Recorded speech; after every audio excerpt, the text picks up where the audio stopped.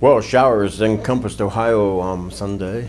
Will it be the same for Monday and Tuesday? Let's take a look at your surface map. 7 a.m. across the eastern United States. Low pressure over southern Illinois. You can see a little batch of shower and thunderstorm activity. That's going to make its way to the northeast across southern Indiana into western Ohio and west central Ohio. Could make it as far east as Columbus, but right now the animated radar as of 6 hours doesn't look like it's going to make it that far to the east.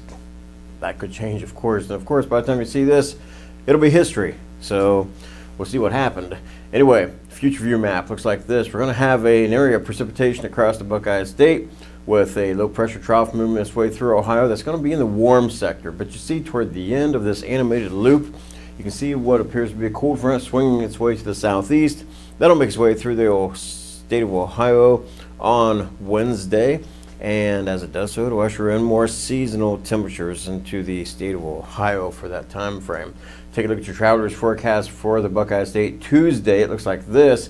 Well, variable conditions across Ohio. Could be some scattered shower activity under mostly cloudy skies in the far northern interior of the state, to partly to mostly sunny skies in the far south along South Point, Ironton, Chesapeake, and it looks pretty decent down there. Daytime highs in the 60s in the north to the low to mid 70s in the south. So Monday, Tuesday, and into Wednesday in Ohio looks pretty decent.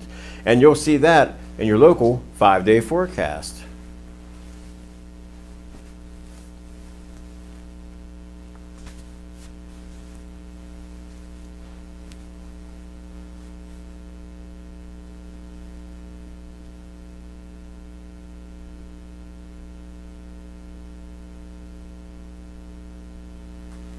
So as you can see, the temperatures are going to drop back to near normal levels. It's not that bad for March. This is a transitional month, and anything is possible across the state of Ohio as well as the month of March. Enjoy the warmth while it lasts.